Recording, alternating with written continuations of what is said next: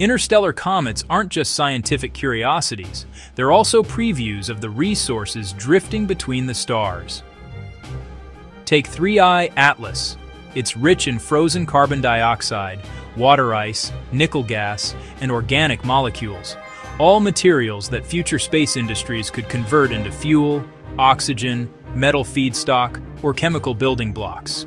If we could reach objects like this, they'd offer something extraordinary, a direct sample of the raw ingredients other solar systems produce. Not in theory, but drifting right through our own. The problem is speed. Comets like 3I ATLAS barrel through at nearly 70 kilometers per second, far too fast for any current spacecraft to intercept. For now, all we can do is watch them pass by and gather data from afar. But the possibilities are real. If interstellar visitors are more common than we once thought, then the galaxy might be handing out free samples.